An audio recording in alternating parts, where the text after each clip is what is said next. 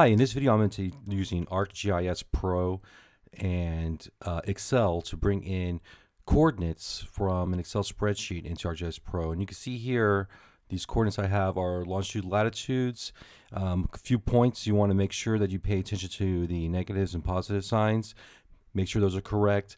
And also for ArcMap, the best is going to be bringing in, or for ArcGIS Pro, is the best going to be bringing in decimal degrees. So if it's not decimal degrees, you would want to convert those into DMS.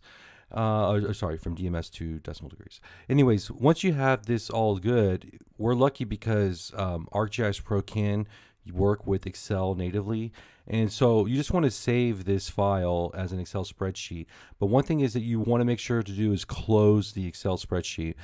This is going to prevent any sharing violations from happening. And so once you close it, then you can go ahead and launch up ArcGIS Pro. And so here's Pro, and what you can do is just start without a template. That's what I like doing. Once I get my project up and going, some people get a little disoriented with ArcGIS Pro at first, but the thing is that we're going to have a new map in order to add the data into it. So go ahead and click on New Map. That's going to bring up a new map here that's going to have a default base map on it. And then once you get that running up, the thing you want to do next is add data. And so if I go here to the add data button, you click add data and you can go ahead and navigate to the folder that you have that Excel spreadsheet. I have mine on my desktop. And so once I get to my desktop, I'm going to go ahead and double click into that Excel spreadsheet. When you double click into it, you're going to see that you're going to have the individual sheet. You might have book 1, 2, and 3 if you had default settings for your Excel. Most likely it's on book 1 in your case. But I'm going to go ahead and add mine from coordinates. And whenever I add that in, you can see hanging here as a standalone table. Anytime I add a standalone table in ArcGIS Pro, I like to check it, make sure that everything imported incorrectly. Go ahead and open it and see it here, and then you can see my lat longs came in and even my name. Another thing you could do is actually check out what is going on with your field, if it's a what type it is, and if you can hold the mouse over it, let's see if I can get this to do it, you can see that it's a type double, which is great. I move mine over type double, and you want this to be either double or float for the numbers. If you're having trouble with this coming in as text, you might want to step back over to Excel and see what settings you have there that are maybe breaking that. You don't want it to be like this where it has a type of text. That won't work very well with the displaying. But once you're happy with this and you checked it out, next thing that you want to do is you want to right click it and you want to do display XY data.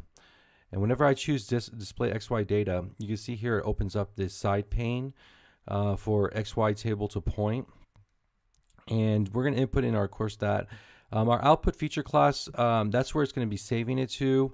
A lot of times I like working in the database of the map, so it's fine if you save it there. Just go ahead and just maybe change the name of it to something that you know that you like. So that's just something to keep in mind. For the X field, that's in longitude, latitude. X is going to be the longitude, and so it's already being tried a little bit smart and picking it up automatically, which is great. But you just want to make sure you correspond to the names here in your tables. And then the coordinate system, you can see it's defaulting to WGS84, which is the best coordinate system to use. Most cases, 99.9% of the time, you're going to be working with WGS84. If you are in some other coordinate system, it might still have the word WGS84 in it. Like say it might say WGS84 Mercator. That is not a good system. You want just to say WGS84. And so in that case, go here and change it. But once you have that set, you're ready to go. You hit run, and that's going to create it.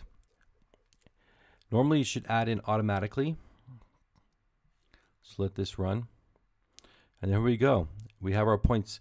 What's nice about this is that you want to verify that those points came into the right places.